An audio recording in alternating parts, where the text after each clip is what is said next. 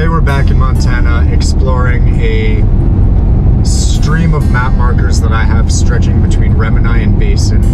It's a lot of one-off old mining and logging shacks, mines, stuff like that. Me and a few friends here tried visiting this last spring before I left, and there's still some snow off the beaten road, and so as we're like a tenth of a mile away from the turn to get to this ghost town, this happened. So this guy is just completely got his truck stuck in the snow. We tried helping him out, but he kind of wasn't having it that much. And you know, admittedly, if this guy didn't get his truck stuck in the snow, I would have gotten my Subaru stuck there at the time. But I think we have a very solid opportunity right now, road condition-wise, to actually get out and do the exploring that I've been trying to do for the past half a year. So that's why I'm going to flip this around, let people see Montana Road.